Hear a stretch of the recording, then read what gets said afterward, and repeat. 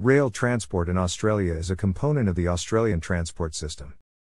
It is to a large extent state-based, as each state largely has its own operations, with the interstate network being developed ever since Federation.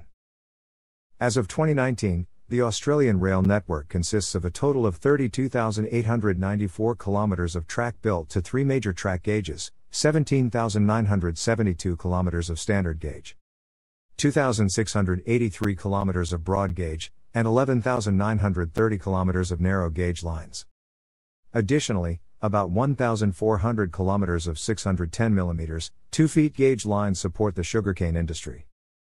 Except for a small number of private railways, most of the Australian railway network infrastructure is government-owned, either at the federal or state level.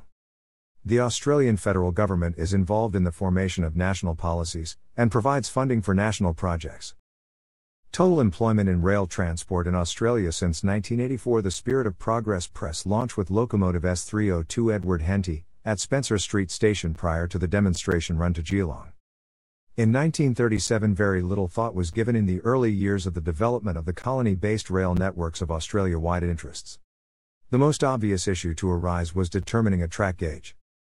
Despite advice from London to adopt a uniform gauge, should the lines of the various colonies ever meet, gauges were adopted in different colonies, and indeed within colonies, without reference to those of other colonies. This has caused problems ever since. Attempts to fix the gauge problem are by no means complete. For example, the Mount Gambier line is isolated by gauge and of no operational value. With the electrification of suburban networks, which began in 1919, a consistent electric rail traction standard was not adopted. Electrification began in Melbourne in 1919 using 1500 VDC. Sydney's lines were electrified from 1926 using 1500 VDC, Brisbane's from 1979 using 25 kV AC, and Perth's from 1992 using 25 kV AC. There has also been extensive non-urban electrification in Queensland using 25 kV AC. Mainly during the 1980s for the coal routes. From 2014, Adelaide's lines are being gradually electrified at 25 kV AC. 25 kV AC voltage has now become the international standard. The first railways in Australia were built by private companies, based in the then colonies of New South Wales, Victoria, and South Australia. The first railway was privately owned and operated and commissioned by the Australian Agricultural Company in Newcastle in 1831. A cast-iron fishbelly rail on an inclined plane is a gravitational railway servicing a pit coal mine. The first steam-powered line opened in Victoria in 1854. The 4 km long Flinders Street to Sandridge line was opened by the Hobsons Bay Railway Company at the height of the Victorian gold rush. In these early years there was very little thought of Australia-wide interests in developing the colony-based networks. The most obvious issue to arise was determining a uniform gauge for the continent. Despite advice from London to adopt a uniform gauge, should the lines of the various colonies ever meet, gauges were adopted in different colonies, and indeed within colonies, without reference to those of other colonies. This example has caused problems ever since at the national level. In the 1890s, the establishment of an Australian federation from the 6 colonies was debated. One of the points of discussion was the extent that railways would be a federal responsibility.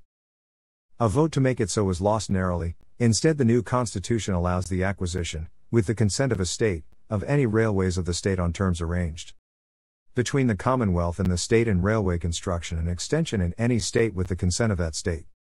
However, the Australian government is free to provide funding to the states for rail upgrading projects under Section 96. Suburban electrification began in Melbourne in 1919. Sydney's lines were electrified from 1926, Brisbane's from 1979, and Perth's from 1992. Mainline electrification was first carried out in Victoria in 1954, closely followed by New South Wales, which continued to expand their network. These networks have fallen into decline, in contrast to Queensland, where 25 kV AC equipment was introduced from the 1980s for coal traffic. Diesel locomotives were introduced to Australian railways from the early 1950s. Most units were of local design and construction, using imported British or American technology and power equipment. The 3 major firms were Clyde Engineering, partnered with GM EMD, Ghanaian with General Electric, and A. Goodwin with the American Locomotive Company. The major British company was English Electric, with Swiss firm Sulzer also supplying some equipment. This continues today, with Downer Rail and UGL Rail, the modern incarnations of Clyde and Gonnanan respectively. Note: narrow gauge below is 1067 mm, standard gauge below is 1435 mm and broad gauge below is 1600. Total private and public sector railway engineering construction value. While Australian federal governments have provided substantial funding for the upgrading of roads, since the 1920s they have not regularly funded investment in railways except for their own railway. The Commonwealth Railways, later the Australian National Railways Commission, which was privatised in 1997. They have considered the funding of railways owned by state governments to be a state responsibility. Nevertheless, Australian governments have made loans to the states for gauge standardisation projects from the 1920s to the 1970s. From the 1970s to 1996s, the Australian government has provided some grant funding to the states for rail projects, particularly the Keating government's One Nation program. Announced in 1992, which was notable for standardising the Adelaide to Melbourne line in 1995. Significant government funding was also made available for the Alice Springs to Darwin Railway, opened in 2004.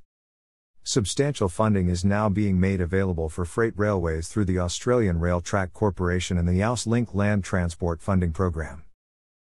The Australian Rail Track Corporation is a federal government-owned corporation established in 1997 that owns, leases, maintains and controls the majority of main-line standard gauge railway lines on the mainland of Australia. Known as the designated interstate rail network. In 2003 the Australian and New South Wales governments agreed that ARC would lease the NSW Interstate and Hunter Valley networks for 60 years. As part of this agreement, ARC agreed to a $872 million investment program on the interstate rail network. The funding sources for the investment included an Australian government equity injection into ARC of $143 million and a funding contribution of almost $62 million by the New South Wales government. Under the AusLink program introduced in July 2004, the Australian government has introduced the opportunity for rail to gain access to funds on a similar basis to that of roads. AusLink established a defined national network of important road and rail infrastructure links and their intermodal connections.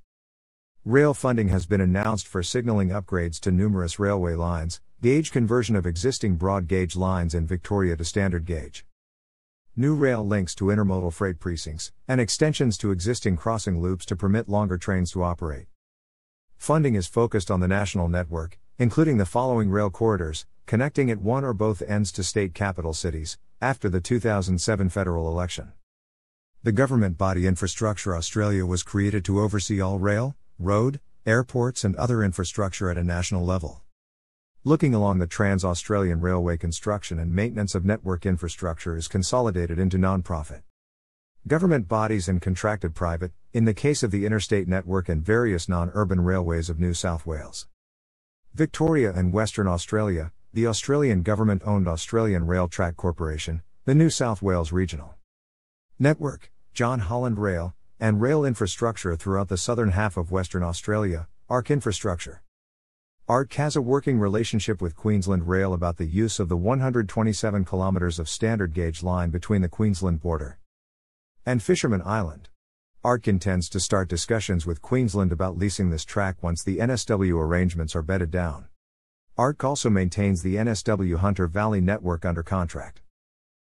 On January 1, 2012, John Holland commenced the operation and maintenance of the New South Wales Regional Network under contract from Transport for NSW, comprising 2,700 kilometres of operational freight and passenger rail lines. ARC Infrastructure has a lease until 2049 on 5,100 kilometres of Western Australian rail infrastructure, from Geraldton in the north, to Leonora and Kalgoorlie in the east, and south to Esperance, Albany and Bunbury. It is responsible for maintaining the network and granting access to operators. Other railways continue to be integrated, although access to their infrastructure is generally required under national competition policy principles agreed by the federal, state and territory governments. Inland Rail is a railway construction project extending from Melbourne to Brisbane along a route west of the Great Dividing Range. Construction in stages commenced in 2018 and is scheduled to be completed in 2025, using existing routes where appropriate. Pacific National Intermodal Service from Perth in Western Australia. TAS Rail Container Train with Driving Van DV 2150 in Devonport, Tasmania. The major freight operators on the rail networks, excluding integrated mining railways, are other rail freight operators include licensing of personnel with nationally recognized credentials facilitates the transfer of those employees from one state or operator to another, as traffic demands. Total freight movement including the mining railways, in 2015-16, there were 413.5 billion ton kilometers of freight moved by rail. Overall railway freight in Australia is dominated by bulk freight, primarily iron ore and coal. In 2015-16, Australian railways carried over 1.34 billion tons of freight, 97% of which were bulk movements. Interstate bulk freight in Western Australia, principally iron ore movements, accounted for 61% of national rail freight tons. Bulk movements in Queensland and NSW, principally coal, were 17% and 14%, respectively. Map of passenger railway services in Australia. State government-owned rail services, Queensland Rail City Network and Travel Train Services. NSW Trainlink Services V/Line Services. Transwa Services. Journey Beyond Services, Indian Pacific. The Overland, the Gone long distance rail and regional rail mostly operates on a state-by-state basis. The main companies that provide service are Journey Beyond, NSW Trainlink, Queensland Rail and V/Line. Journey Beyond operates 4 long-distance trains, the first 3 being upmarket experiential services. New South Wales government-controlled NSW Trainlink operates 10 long-distance passenger routes.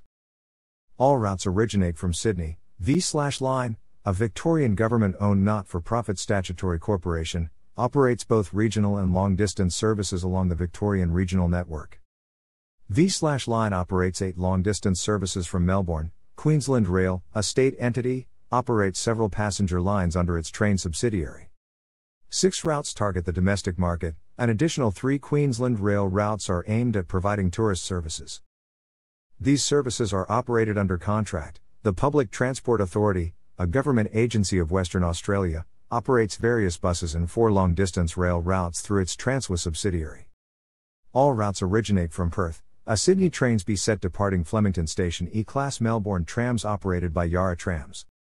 There are many heritage railways and heritage tramways in Australia, often run by community organisations and preservation societies.